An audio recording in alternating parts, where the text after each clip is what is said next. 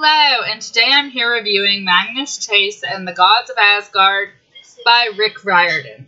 I love Rick Riordan. My husband bought me the Percy Jackson series, and then I got the Heroes of Olympus, and I just fell in love with his style and his humor.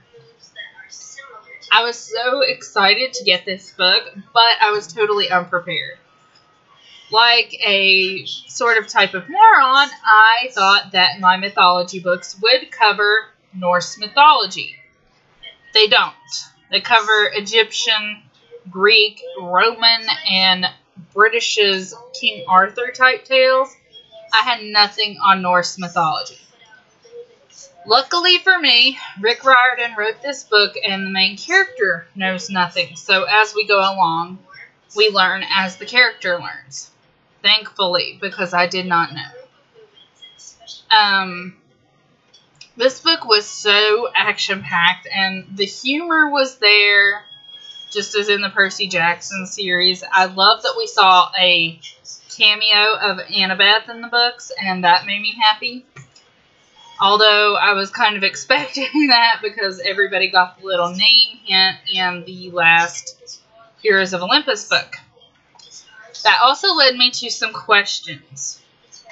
What is Rick Riordan going to write after this trilogy? Because I realized that I just read book 1. Book 2 will be out next year, and the following year the trilogy will be complete. I'm wondering what he's going to write after that.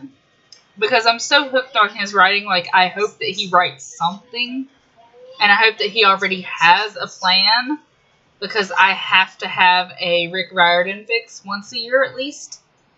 So I was kind of like bummed out when I realized that this was just going to be a trilogy. And I'm pretty sure that I'm right on that because that's what it said in here. I'm pretty sure.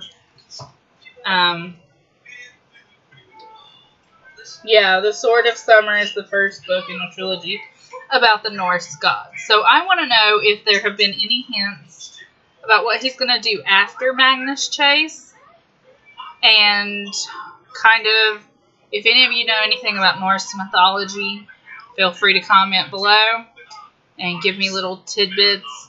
I really had a lot of questions about Freya and Frey. Like, which parts of their stories were, like, accurate and which parts were, like, purely Rick Riordan's invention for the storyline. So, like, comment, and subscribe. Tell me what you thought about the book.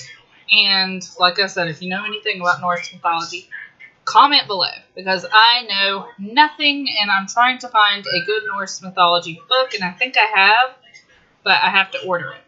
So, any help is muchly appreciated. Thank you, and have a wonderful day, and I hope to see you soon.